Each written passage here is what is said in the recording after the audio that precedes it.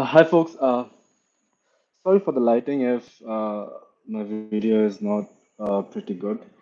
So I do not have a good camera, so I'm just working out with my headphone.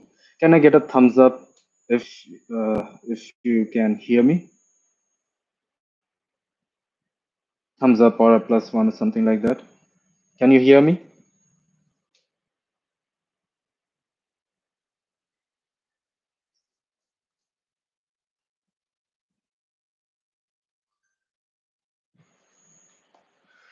Okay, cool. So okay, it's good. We do not have many participants here. We can address questions. We can address private questions, and whoever is there, they can ask their questions on the chat. So while we are here, I would like to address certain questions which I have been asked over chats, right? So the first question here is that what is the status on the referrals which you have been providing us, right? So the point is, I have referred a few people on Tuesday night, and if you have been referred, then you would be getting an email from on behalf of Google, and there they would have next steps mentioned. And I would very much appreciate if you could check your emails if you have not already, and follow the steps. You can apply for 3 jobs if I'm not wrong. Go ahead and do that. So the next thing is why did not why did I not receive any emails, right? So the reason you did not receive, you might not have received an email is that you might have sent your resume after Tuesday, the time when I actually referred you, or I referred other people, not specifically you. So that could be one of the reasons. Second reason is Google's screening process is it's pretty difficult, right? I mean, there's a lot of scrutiny going on around the resumes, and they check a lot of things. So I plan to do those things at my end first, right? So I checked your profile, I checked your job descriptions, as in what you have done, your experience. I also asked for your data structure and algorithms profiles, and if you have any good projects. Other than that, if you can show me any of your credentials about system design, right? So I asked them. People sent me their profiles, their GitHub profiles, the hacker rank, lead code, and everything. Evaluated them. I checked their current experience, like what they have worked on, what they have written in their resume, and based on that, I've selected people, and they have been referred. So if you have not been referred, if you do not receive any email, please do not feel disheartened. Uh, Make sure you work on your resume a bit. I'll discuss about how we can improve your resume later, and we will also discuss about how we can make it more visible, right? And what are the valid things which we can have on our resume. Right? So yeah, let's move forward. Next question: why only experienced professionals? What about the freshers? So the very reason I'm going up with experienced professionals and not freshers is because most of the requirement which we have right now in Google, and for the roles which I have, I'm referring is for working professionals who have at least 2 years of experience. Now, even if you decide most of the most of the job listings require at least 2 years or maybe 5 years, 10 years of experience. So even if I take your profile and I refer you, there wouldn't be any job listing which you may be able to apply to being a fresher. And I personally, I mean, it's in my personal opinion that I usually refer people because so that they get a chance to be screened at least by our recruitment team, right? Now, for freshers, it more or less takes the same time. If even if you apply through a career site or you apply via referral, referral may give some edge. I'm not sure about that, but it would take more or less the same time because of the huge load, huge volume of not referrals, sorry, huge volume of applications which Google gets from freshers. So it's over the roof. So that's why it takes time. With or without referral, it doesn't matter much. But yes, if we have any such hiring drives which would be there for freshers, I would certainly post about it in future. Right? Now, the golden question: how do I need to start learning data structures and algorithms? Right? What do I need to do so that I get better at it? I have been practicing data structures and algorithms for 3 months, 4 months, maybe 8 months, and still I'm not very much comfortable, or I do not feel very confident about it. So what should I do? So let me take you through the process of it, and let's see what we can do about that. Right. So the first thing which we can do about it is, if you are a college graduate, right? I mean, if you are still in college, then what I would suggest you to do is learn the basics, right? Learn the things which you actually need. And what I mean, what you actually need is, get the foundation right. So for getting the foundation right, I cannot recommend these books. I mean, they are the Bible of data structures and algorithm, and you must have already heard it. If you have not, then the first book is Introduction to Algorithms, that is by Cormen, uh, Leiserson, and Stein. I do not remember all the names, but if you search with CLRS, Google with CLRS, or Introduction to Algorithms CLRS, you will get the book. The book is available in Amazon and Flipkart as well, if I'm not wrong, and order it. Even if on Kindle, you're on Kindle, order it on Kindle. I mean, one of the best books. Uh, I'm still reading it. I still read it whenever I get time. I mean, I could not finish it. I have started reading it for the third time now, but I could not finish it, unfortunately. But yeah, I have high hopes. I would finish it someday, perhaps this year. Now, the algorithm design manual. So this book is in my bucket list. I have to read this book. I haven't read this book yet, but this is highly recommended book. And while I was preparing for data structures and algorithms, while I was interviewing, I went through several websites and several blogs, and there were several people who recommended this book as well. So I would very much also recommend this book, and I would say, go ahead, buy it. The name is the Algorithm Design Manual. Don't worry if you don't get the name right now. I'll be posting this video, or I'll be sharing this video, and I'll be putting all the names in the description or somewhere. I have to check where we can put all those. I'm pretty new at this, so please bear with me. Now, let's say you have done these two books, or say you are a working professional, you don't have time to prepare for get the foundations down, or you feel that you already have certain level of foundation. Right, Rohan, that's the name of the book. So you have already got certain amount of foundation. So I would say, go ahead and do cracking the coding interview by,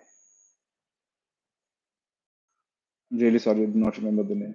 So cracking the coding interview, CTCI, um, is a very famous acronym for this. Go ahead, Google about it. You can find it on Amazon, you can find it on Flipkart, you can find it on any other website, eBay it, or whatever, right? Grokking Algorithms. This is another book that is again in my wish list. I haven't read it, but it is good. Thank you. Thank you. So, look, guys, you already know what books you have to read, right? So, yeah.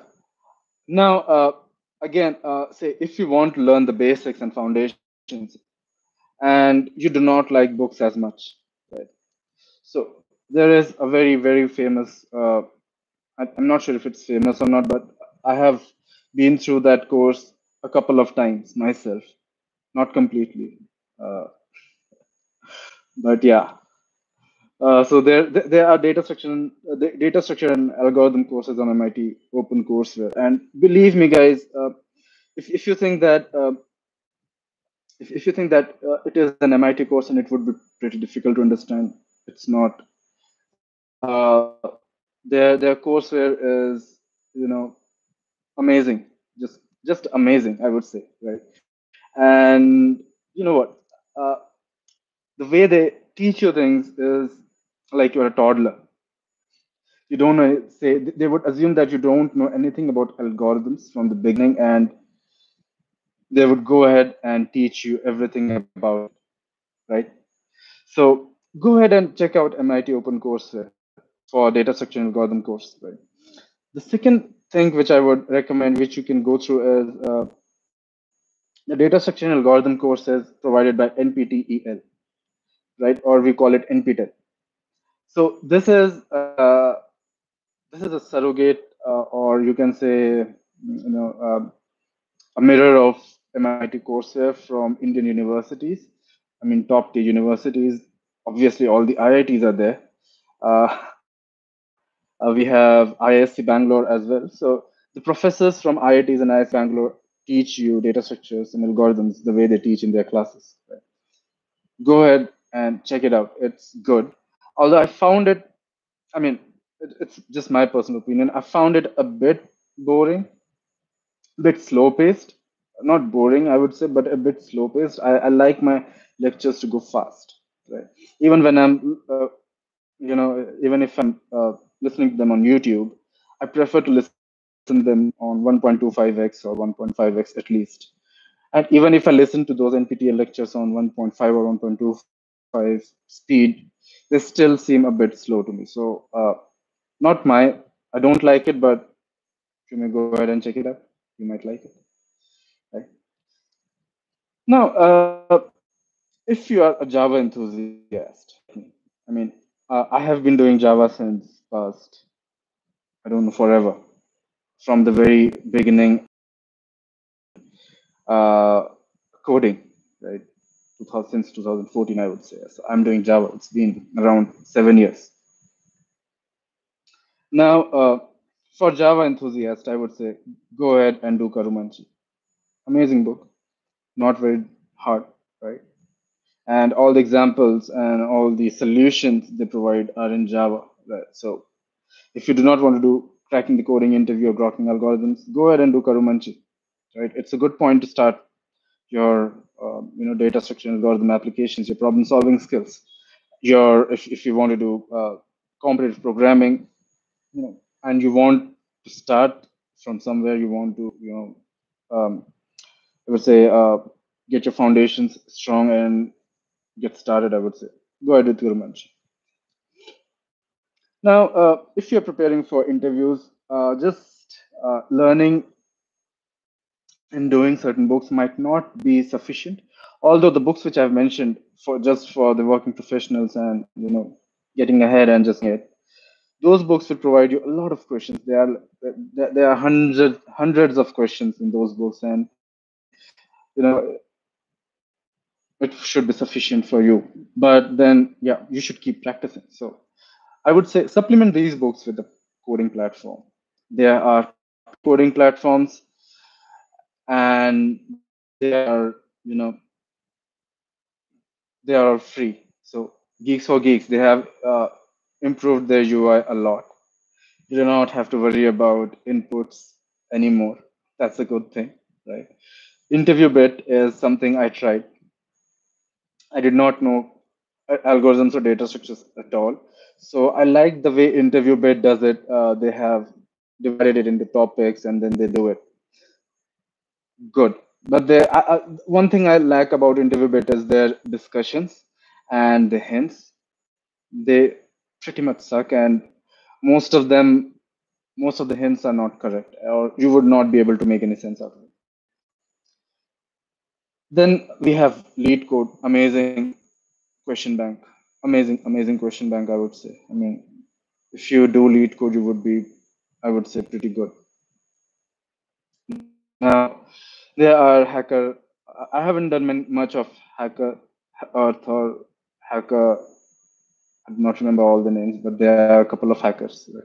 So you can go ahead and check those out. What they do is they have a pretty different view around data structures and algorithms and problem solving. What they do is they actually give hacker rank, right? Exactly. Thanks. So they actually provide you a problem statement, right? So you go through that problem statement and then you solve the problem. It's not a straightforward thing like you get on other platforms, but it is a problem statement. You have to crunch that problem statement into and break that into smaller pieces and understand what exactly do they want from you. So, pretty interesting, but I haven't got a chance to work a lot on HackerRank, but maybe later. CodeChef. I haven't done CodeChef at all.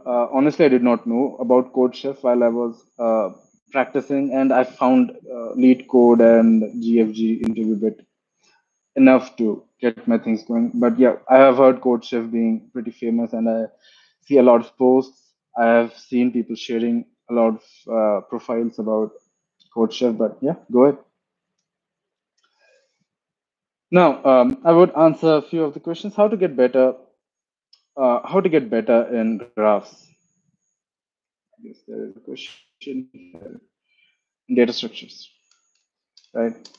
Stars, right? So how to get better in graphs? So let me tell you about one thing about. So I see a lot of people face problems with backtracking, recursion, basically. So they face problem with recursion. They face problems with backtracking, TP, graphs, and to certain extent trees. Actually, if I tell you my view upon it, these you face difficulties in these topics because these topics come much later in your course. Right? You have done a lot of practice around other topics, arrays, strings, and whatnot. And by the time you reach dynamic programming, or you reach backtracking, or you reach graphs, which has an extensive use of backtracking and recursion and DFS and BFS as well. So what happens there is there's a level of frustration which we get. Right? I would say it is very important to be motivated, but again, it is very important to be disciplined while you're practicing data structures and algorithms because you might because it needs months. Believe me, it needs at least months to get good at data structures and algorithms, right? And even if you have been practicing it and you are out of touch, like I am right now, so it would take you a couple of months at least to get better. Right? So yeah, give it a couple of months. Keep practicing, and just one more thing about I would like to make it a bit generic, right? So uh, it's so just not to cover graphs and BP. So I would say if I'm assuming all of us here who have joined in in this live chat are engineers, and I'm assuming that we must all have gone through our AIEEE exams.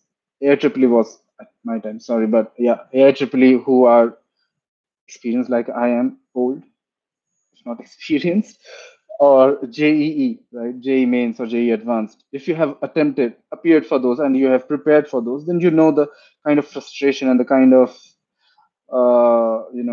things. I mean, kind of practice you need for JEE mains and JEE advanced. So these interviews might not be that grilling, but they are equally grilling, I would, in my opinion. So what I would say here is that even then you must have realized that why am I not able to solve questions? I know the concept. Why I'm not able to solve questions? Your teachers must have said, keep practicing, right? The problem solving abilities take time to develop, right? It it takes it takes time to train your mind to think in a certain way, right? It took my brain to get, it takes my brain to be more. It took my brain more time to get acquaint with those logics and that way of thinking because I had no prior experience of thinking that way at all, right? So it takes time. Give your brain that time, yeah, right? Allow it that time, and just go ahead and do it. Right? I'm not saying just do an hour or a couple of hours. Right? I would say do your questions practice every day or every alternate day, or even if not every day, every alternate day. If you want more time, just do it regularly. Right? Regularly means any day what you want, but have a schedule, stick to it, do it. Right? And do it till you are satisfied that okay, today I have done something, and or I'm frustrated, I would not want to do it anymore. If you get any of those two feelings for that particular day, stop, move ahead. Right?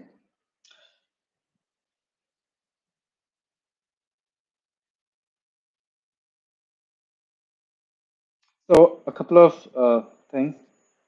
Share my resume. I would share my resume. My resume is not doesn't look pretty good. I'm working on my resume as well. So I'll share my old resume, and once I update it, I'll share my latest resume as well. Those exams were tougher. Certainly, those exams were really tough.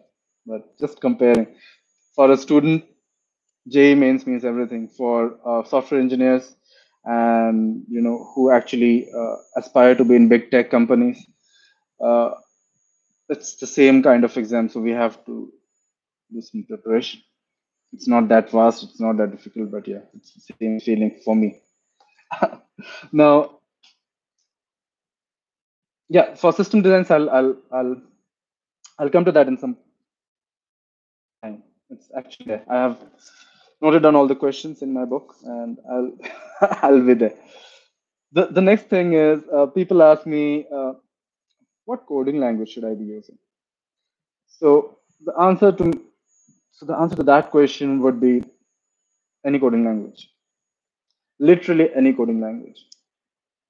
Now, talking about sorry, talking about Google, Google or any other organization, I would say there are certain languages which are famous. There are certain languages which most of the people work on, and who have joined those big techs. They have actually worked on those technologies.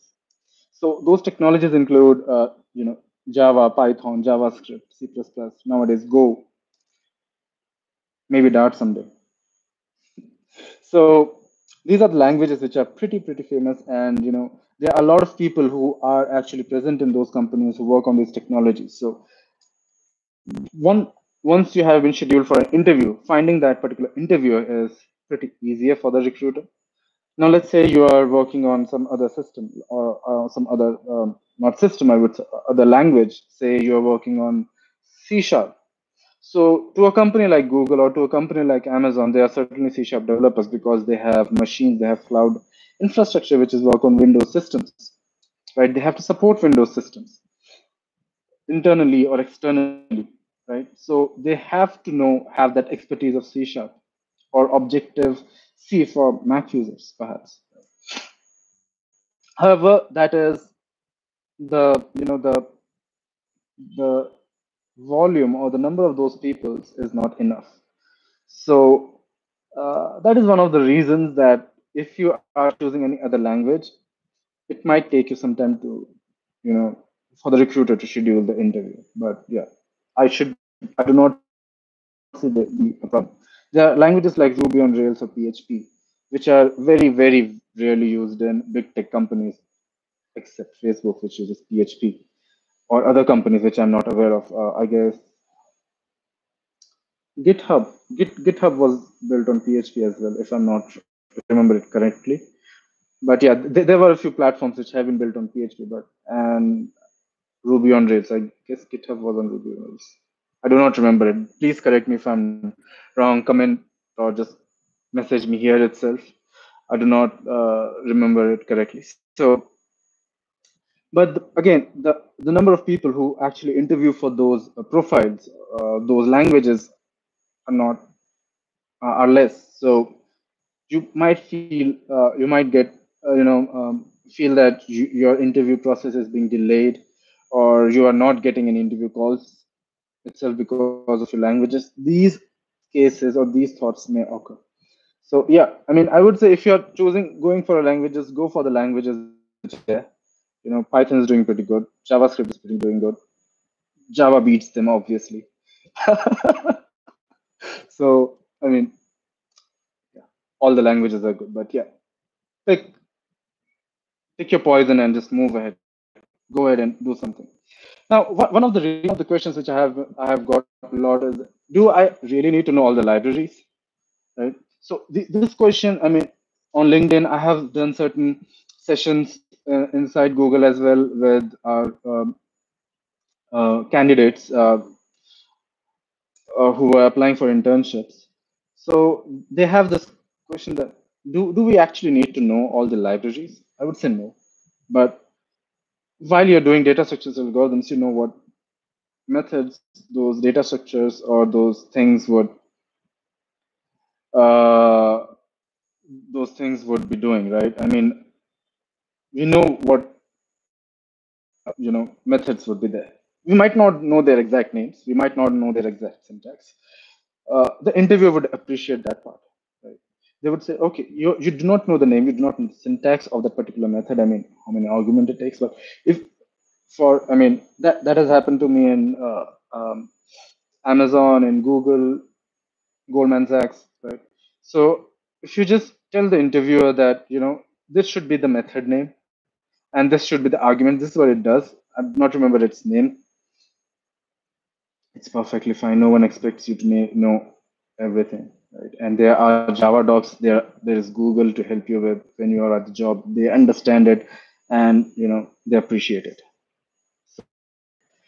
Now, the million-dollar question: how to start system design? Now, system design is something which is not asked to freshers or people who have just 1 year of experience. But then we have noticed that for application engineering interns, they do not ask exactly system design, but they do ask application design. Not very different, but just different names. So a different approach to how you do it. So how do I start system design? So I mean, about system design, the first thing I would tell you is that, I mean, if you are a working professional, first of all, uh, any system which you're working on, right? Any system. If even if your application, you're saying that, my application is pretty small.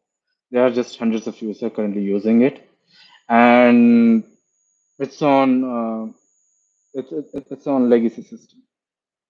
I do not know what to learn about from it.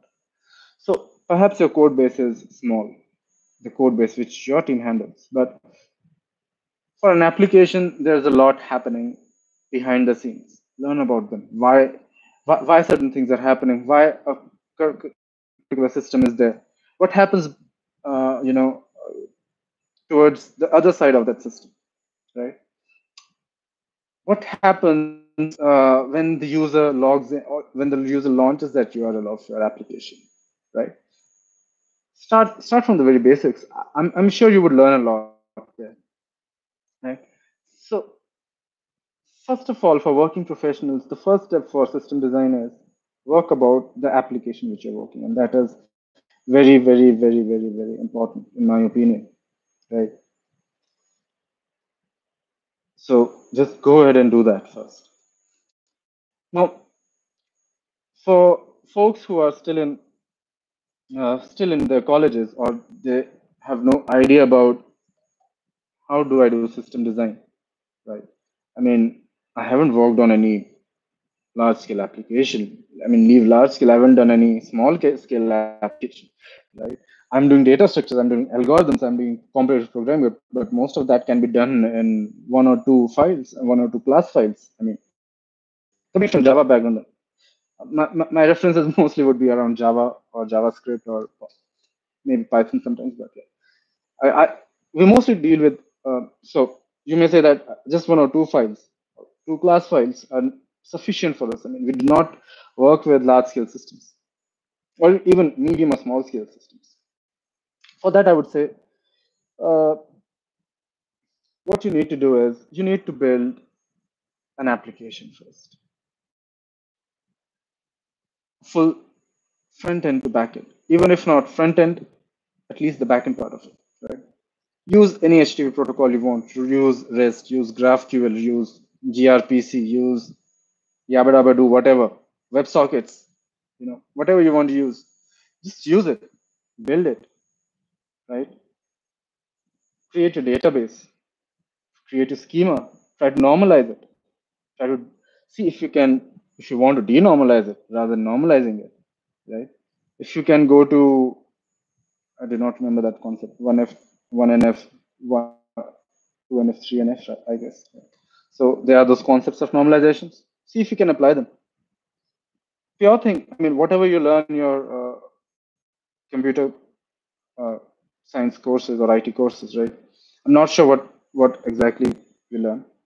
I haven't done that myself, but yeah, just try to implement that, right? And go ahead and see what you build. Right? It doesn't need to be something big. Just first step should be build your application, one application. That's it.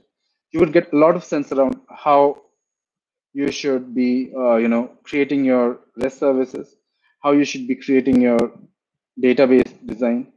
And while you're doing it, you will learn that you have screwed up a lot of things.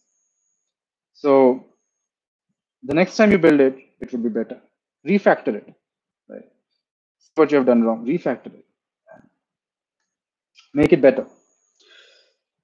Now, apart from that, I think learning system design is a continuous process in my personal honest opinion, I would say. Right? You cannot learn it in 1 month. You cannot learn it in 3 months. So what you need to do is that uh, you need to keep reading, right? There are a lot of articles present. I mean, Google, if Google about it, right? Google about NoSQL databases. Google about relational databases and their theories, how they are meant. What is ACID? What is base? What is CAP? What is base? What is it? Base LC? I guess, right? What are these concepts, right? What is consistency, right? What is partition tolerance? What is uh, consistent hashing? What is load balancing, right? What are messaging queues? What are event buses? How they are different, right? Load balancers, routing, right? Consistent hashing, in-memory caches, right? PubSub, right? Just once you start learning, you would get a lot. So you would start getting into that rabbit hole, and once you start getting into that rabbit hole, you would start learning a lot of things, right? At certain point in time, you would say, okay, I was learning about something else, but now this is a totally different topic. It happens to me all the time, right? So I would say keep reading blogs, keep reading about a certain thing, even if it's language specific. I'm pretty sure that once you start reading it, you would move. Read about certain concepts which is being used in your application. Perhaps it is a design pattern, a system design pattern which is used, right? Uh, Canary environments. It's pretty common in big tech companies having canary environments, right? Then we have switches. Certain companies use switches to turn on and off their uh, functionalities, right? So, A/B testing, right? These are very, very interesting topics which you can learn while you're reading, and while you search around them, you read and you see how they're implemented. You find things around it, and they would tell you how they're actually implementing it, what problems they faced. Right? People discuss about these topics on Medium articles. Now, this is a continuous education which you would need to give yourself for getting better at system design. The next thing which I would say is, you know, books. Now, I mean, I cannot give much more stress upon it, but books are very, very, very important. Right? So, one of the books which I think most of you are, aware of is Designing Data-Intensive Applications by Martin Clifford. It is insanely amazing book. Right? I read that book and amazing. So, do read that book. Now, enterprise integration patterns. Again, a very good book for, this book. What this book does is it tells you how different applications are actually integrated with each other, right? When you're talking about event buses, when you're talking about PubSub, like Revant just mentioned, or when you're talking about messaging queues, right? They cover these topics around why you should use them and how you should use them, and what are the things which you should, what are the caveats, what are the things which you should keep in mind, right? So read this: Patterns of Enterprise Application Architecture. This one is by Martin Fowler. Martin Fowler is founder of ThoughtWorks. Amazing person, right? Read his blogs, and before the blogs, read this book as well, Patterns of Enterprise Application Architecture. So it is an amazing book. I'm yet to read it, but yeah, I have read certain parts of it. It is great and very, very recommended book if you are thinking about building an enterprise grade application. Right? Read blogs by Martin Fowler. He's a gem of a writer about concepts, right? And he uh, writes those concepts starting from unit testing to building enterprise grade systems, right? Amazing blogs. Read his blogs. I mean, I read those blogs whenever I get time. Now, some of the folks who are not into reading much, right? Like I do not feel about reading when I'm going to sleep. I think, I mean, watching a YouTube video for a 20, 30 minutes video is enough, right? So go to YouTube, right? Search tech talks around system design, right? I mean, Google about it. Right? You would find a lot of tech talks present on YouTube. Tech talks by people in Facebook. Mark Zuckerberg has a tech talk around Facebook. It's an old talk, but Mark Zuckerberg talked about their systems. Right? People like J- you know, people from Slack, people from Uber, people from Reddit. They talk about their system design, right? And people like from Google, if you know that Jeff. Let me. Uh, I do not remember his complete name. Let me just check for it. Jeff Dean, right? Jeff Dean. If you have heard about Jeff Dean is referred to God of God. He is giving a level of position of God for software engineers. Right?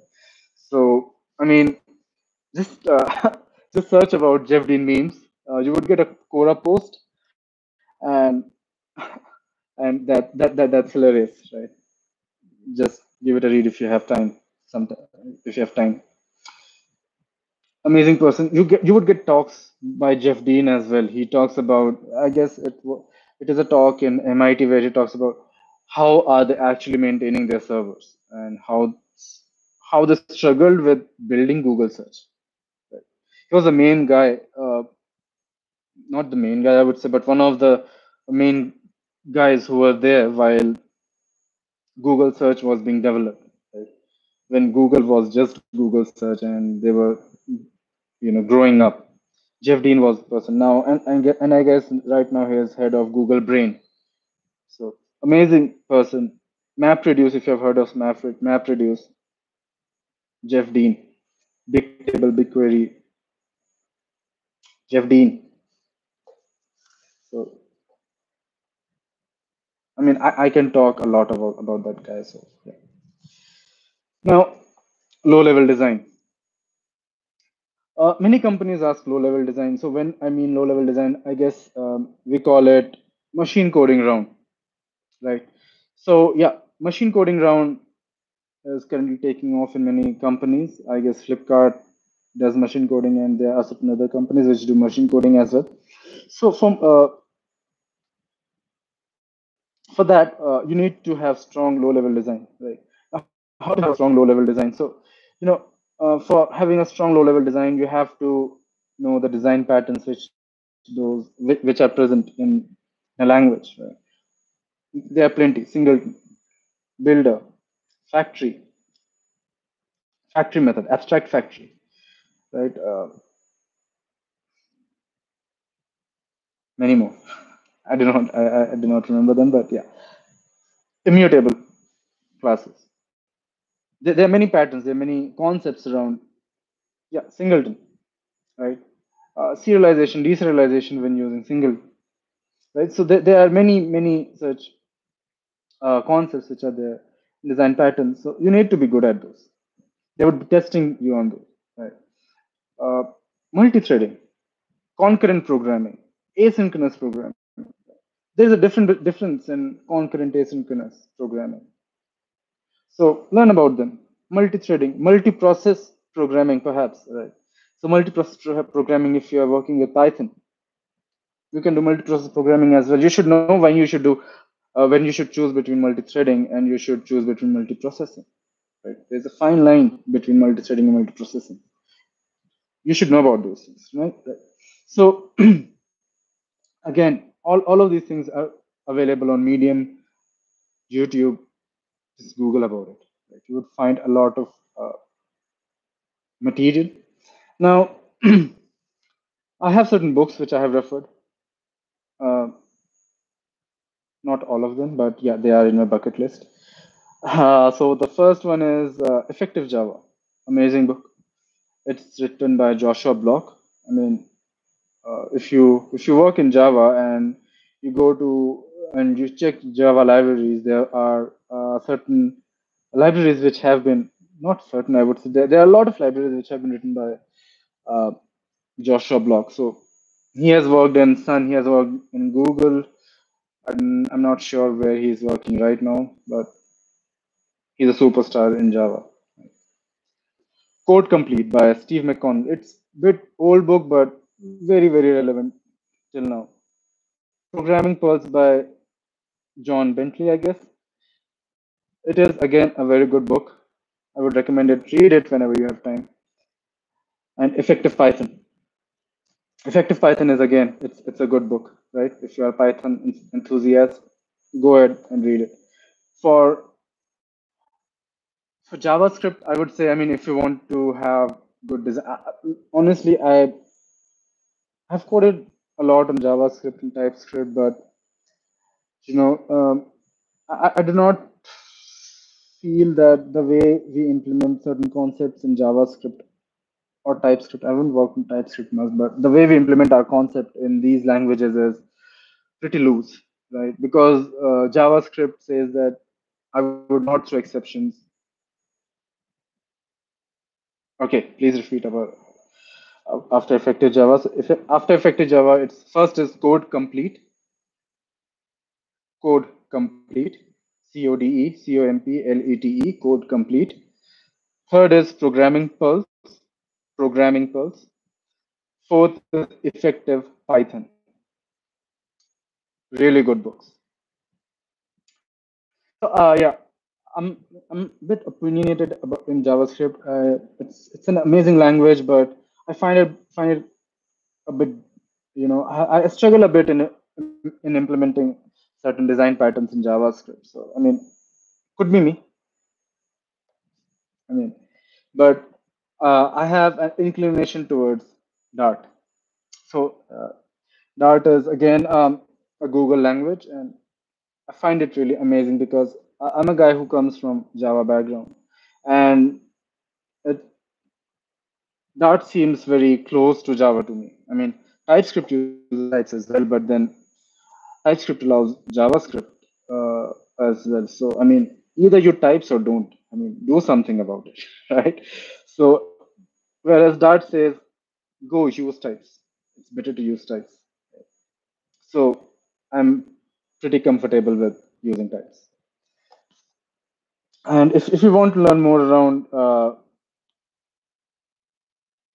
my so Raven says reading blogs or books is fine. You might get lost after a while doing so. How do I get hands-on and be interview ready for HLD and LLD? To the point. So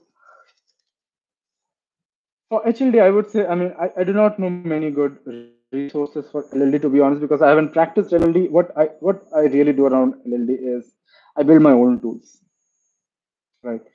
Uh, I have built tools around messaging queues, which I have used internally in our organizations. I have built tools around crawling code bases in your file system itself, finding certain elements in those code bases, right? I have created tools. Um, I do not remember it right now, but yeah. So keep creating tools, small tools, right? You would get a lot of experience about coding, about doing clean code, and like I say, if you look at your code after 3 months and you don't think it is shit, you're not learning. Pardon my language. If you don't think it's bad, uh, assume that you're not learning. So make sure that you always revisit your code after a few months, a couple of months maybe, right? After a month or a couple of months, and see if you can improve something, right? And if you can improve something, it means you're learning, and it's a good thing. So keep coding, LLD. And I guess there is a good resource online, Work at Tech. The guys at Work at Tech, they have an article where they have mentioned certain applications you can build using just using for the machine learning rounds, and there are other YouTube content creators who are uh, aggressively creating content around machine coding rounds, right? So go ahead. You can create a chess, you can create a messaging queue for asynchronous programming. You can create I don't know. I mean, a game of Ludo, snakes and ladders. You can create a parking lot design, as people use that question for testing your OOPS concepts. So, just check. I would say Google it. So, Google interview process. What kind of questions are asked in Google?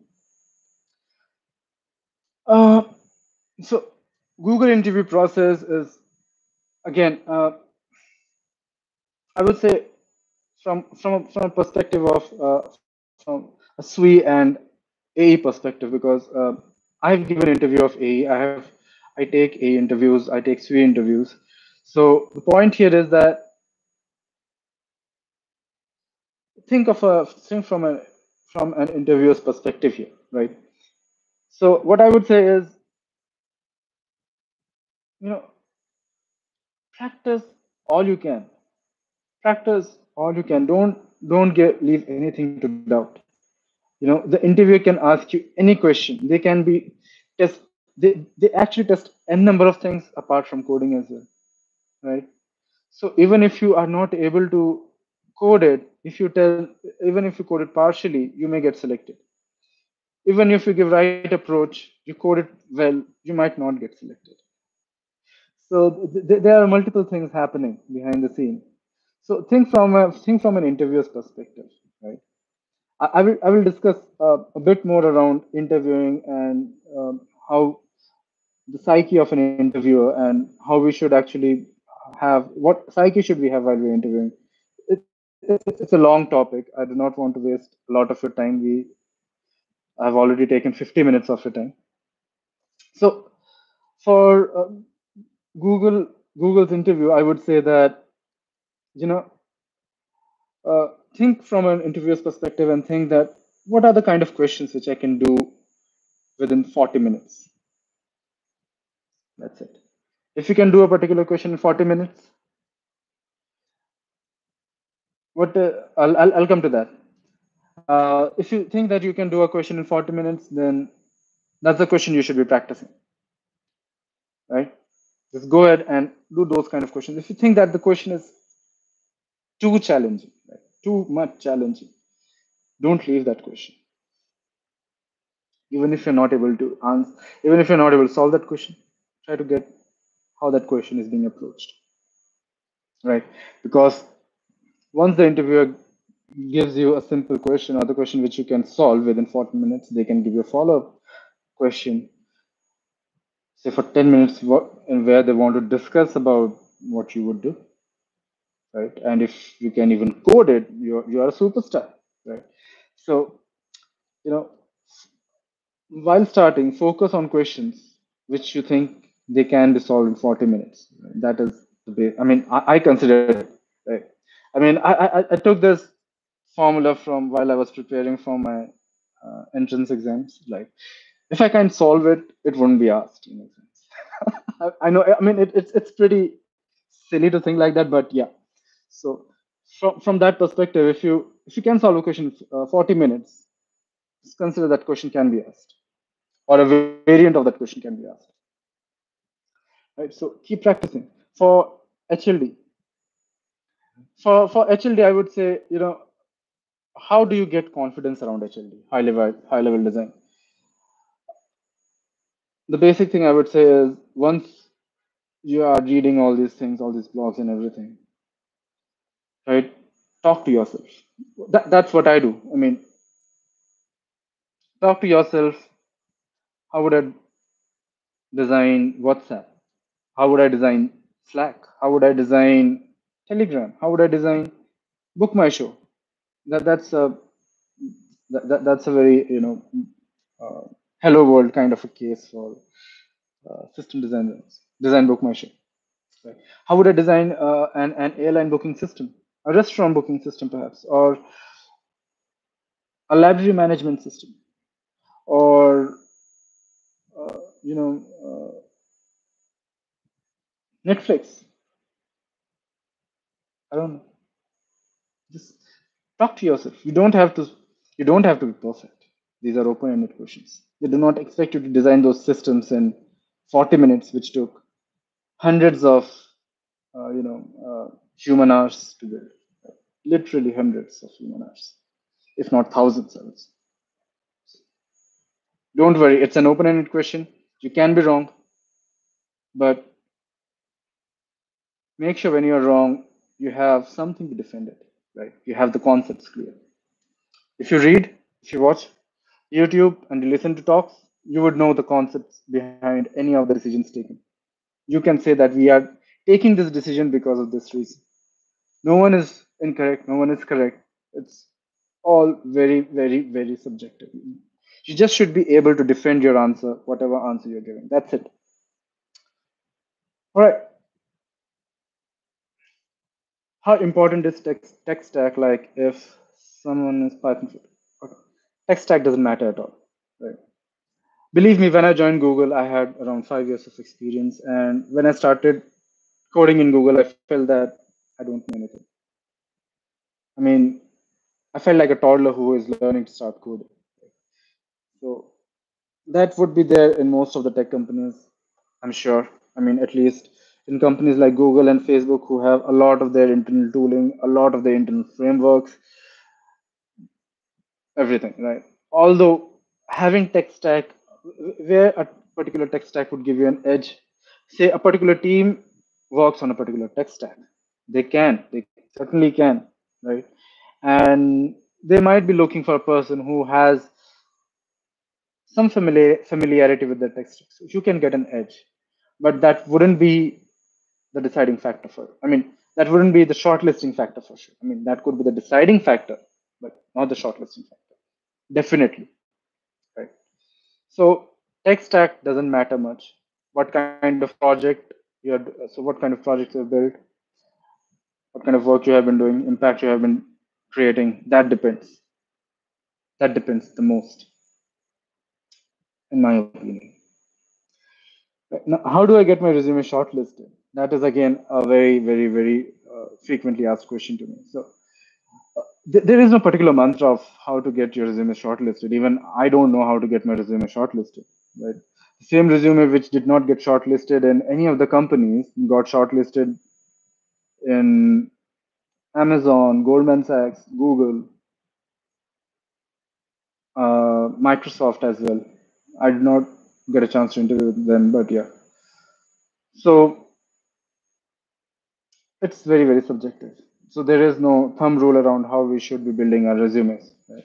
But what you should be doing, you should not be mentioning that I built a system I built a system which manages user journeys, or by which user can create orders. So what? Anyone who can code can do it. You did it, fine. So what? Doesn't matter. Right? I mean, it does matter. You built it. That's. I mean, I appreciate it. But everyone is doing it. How are you different? How building your that system brought any difference in the company? Right? So I mean, you can embellish it like enabled users to do this. We have doing this enabled these many users to do this. This helped us manage our supply chain, or this helped us track our user records, or how did it make an impact? How did it help? You build something that's good, but how? Pardon me for that. I'm really, really, really sorry. Really sorry for that. So yeah. So how did it create an impact, right? And and give some metrics, throw in some metrics, right? So if I'll show you my updated resume. So I'll show you my resume, and I'll share you. There are certain points which has certain metrics in it. Right? Now there have been questions from service-based employees in service-based companies that we did not get anything which has such impact. We just work on small changes, small bugs, and that's it. What should we write? True. I've been in that position. Uh, we could not write anything, but I mean, if you have been doing something impactful, right? I'm assuming if you're aiming for Google, you must have been doing something. I mean, just not Google, any of the big techs, right? You must have done something good in your project. I'm assuming, right? And if you have done something good, it means you must be owning that particular area, a particular module, at least that file where you made that change, right? You're owning something. Put that owned this module, owned these journeys, right? Enabled uh, users, fixed user bugs, uh, these many bugs, or say 100 bugs every month, right? Or 10 bugs every month, or improved user journeys while while owning this particular module. Put such things, right? Make sure they're honest, because you might be asked questions around them, right? So make sure those are honest. Maybe with a little pinch of salt, but make sure it's honest. I hope you understand what I mean, right? So that is how you should get your resumes shortlisted. Now, personal projects. Honestly, I have got a lot of resumes talking about, I have pretty much a lot of ML projects, a lot of projects with a lot of jargons. I couldn't understand half of it. If I can't understand, I am a technical person, I can't understand. How would a recruiter who is non-technical would understand that? Probably, right? I mean, think from a recruiter's perspective. You are writing huge things in that particular part. Even if he's a hiring manager, they might not know all those terms. Right? They just might not. Give them a benefit of doubt. So write them in a very, very simple format. If you want to show your knowledge, that look, these are the things which I used, right? Put them in a bracket and line them up. But when you're explaining your project, the impact of your project, the benefits of your project, you should keep them very, very, very simple. Don't make it hard for the other person to understand it, right? Just to make yourself feel smart. Or maybe you do not have that particular, idea in mind, or you do not have that particular direction, but the other person might not understand.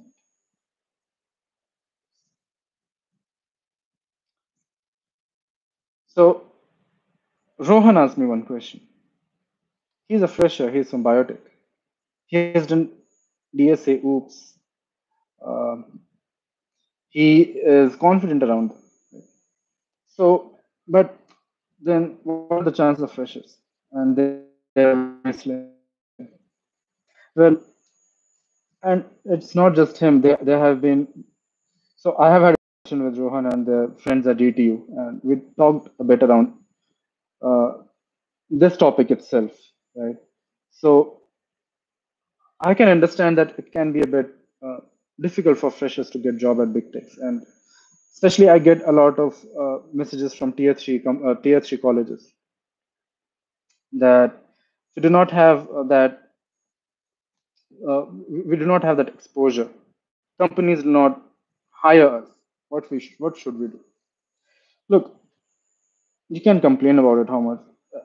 I mean, any amount of whatever you want to do. I mean, you can complain that Google or Amazon or Facebook they do not, or Netflix or whatever unicorns we have, they do not consider tier three colleges, but that's the truth. Although Google, Amazon, they do not consider colleges much, to be honest, but still there can be biases, right? We cannot say that there are no biases. There can be biases, and that's the truth, right? So rather than complaining about it or being sad about it, I would say that's the truth. What else we can do about it, right? So I would say keep applying. First thing is keep applying. I mean, while I have been looking, I have changed my jobs twice, and believe me, I have applied like anything, right? And the amount of interview calls I have received till now is maybe 10 to 15, combining the two times I have been trying to switch jobs. Maybe 10 to 15, not more than that, for sure. And I have applied hundreds of at hundreds of startups, Angel List, Naukri, Monster, I mean, LinkedIn, everywhere, right? I've applied everywhere. I pinged uh, recruiters, right? I've pinged them on LinkedIn. I've pinged them on WhatsApp, right? I do not bug them. Just I write my resume. I do a cover letter kind of thing. I give my resume. That's it. And I've been ghosted by many of the recruiters. I mean, we have to understand their standpoint as well. They receive such messages, hundreds of such messages every day. So if you can't if you can't get those if you can get their attention but the first message or your resume, you can't. They have to filter hundreds of resumes every day. They literally cannot give you more than 2 minutes on your resume. So make sure your resume is one pager. Make sure you highlight your points. Right? It's not their fault. Perhaps few of them are at fault, but few of us are in fault as well because we do not make it easy for them. People did not make it easy for me either. While I was referring people, right? They do not make it easy for them. So the point is, make it easy for them. Make it one pager. Right? You don't need a resume more than one page. Even if you need it for more than one page, make sure there is some meat in that resume, right? I mean, your work has something to mention about if it's two page. Let me give you a reference of one article I was reading while I was preparing my resume. My resume was 7 pager. Believe me, when I was trying to switch from thesis to 7 pager, I showed it to my friend. She laughed. Okay, that's it. I mean, she laughed. I can't say what else she said, but yeah, she laughed. So what they said was, so what I read in that article was that person said, I have 11 years of experience. I have visited 7 countries, 3 continents, and I still cannot make my resume more than one page.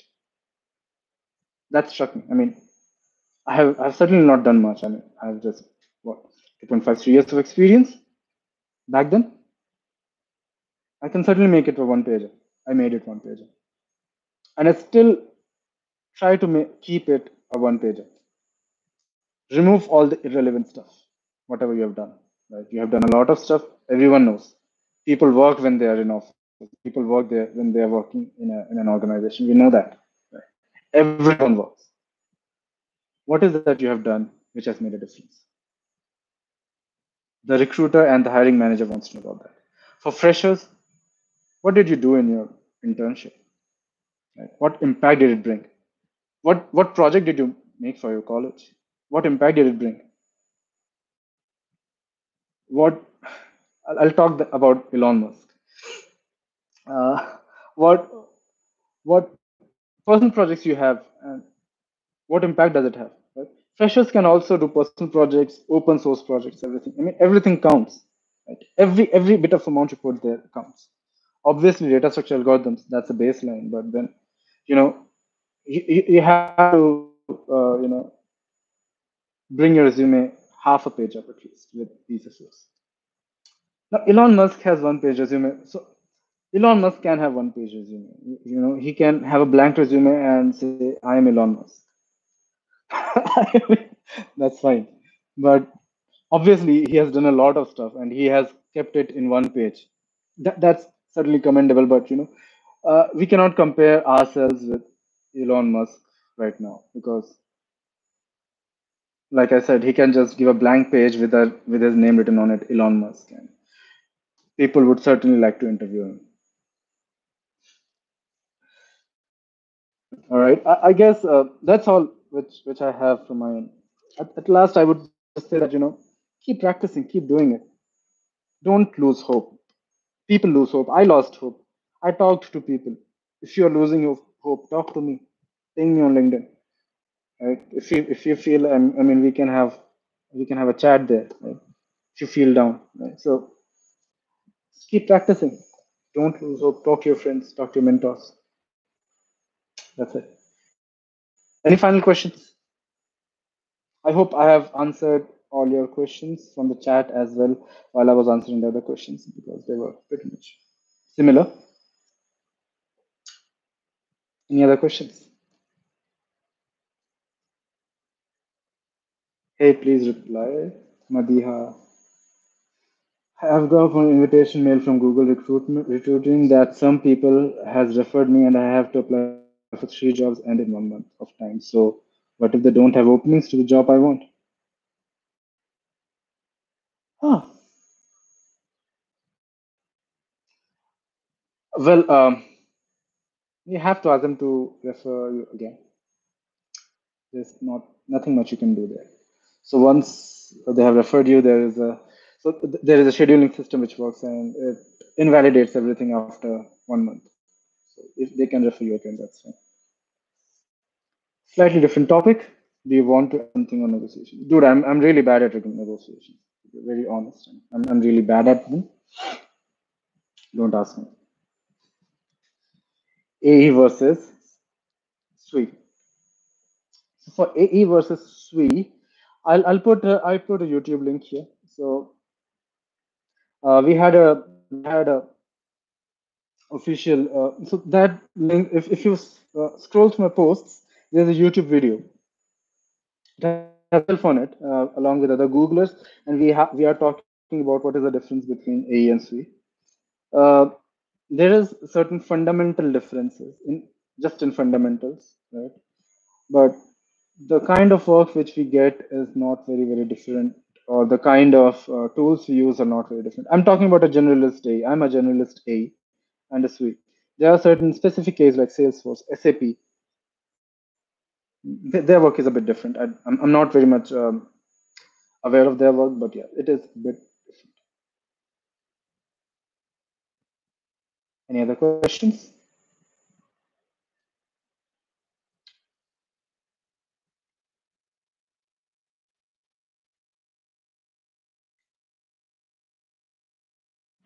I hope not.